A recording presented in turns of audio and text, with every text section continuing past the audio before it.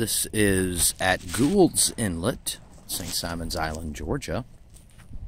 And we're approaching high tide here in a little while. Right now, just getting a look at what's happening. The water will start to flow back, and you'll actually have a wave, a little tiny wave that goes just around that bend right there, and it comes towards us. And then you can see some erosion happening in real time, which is kind of cool to see. I'm just going to zoom in a pinch here, and usually the water starts flowing back really quickly. There we go. And then another miniature wave will make its way around. There it goes. And here comes the wave.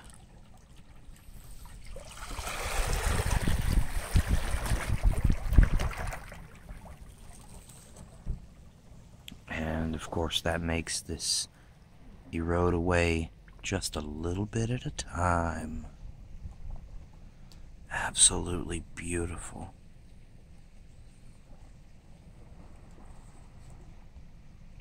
Of course this takes a long time, but zoom out here just a bit so you can see pretty far down, and the stream just kind of curves and bends its way back towards the boardwalk overpass thing there that was destroyed by Hurricane Irma.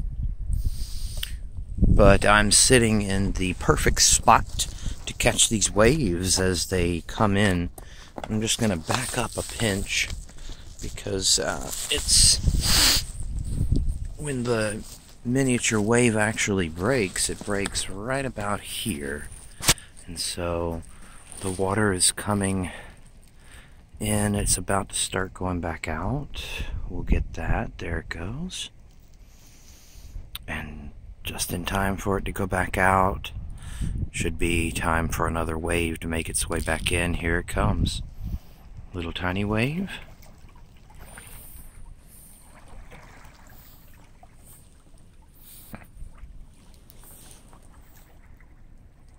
Well, that one wasn't too small, but it's still really neat to watch this happen because it makes these amazing patterns.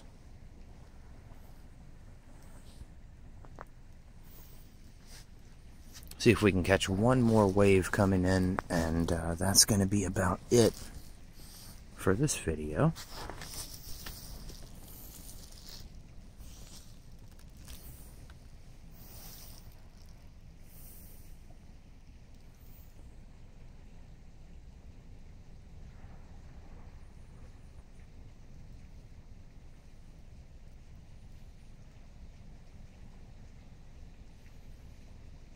I may not have backed up far enough. I don't know.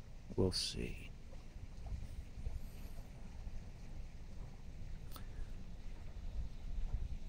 Yeah, now the wave, or the water's coming back towards me. And I can see that it's going to break way down there. Which is okay. No big deal.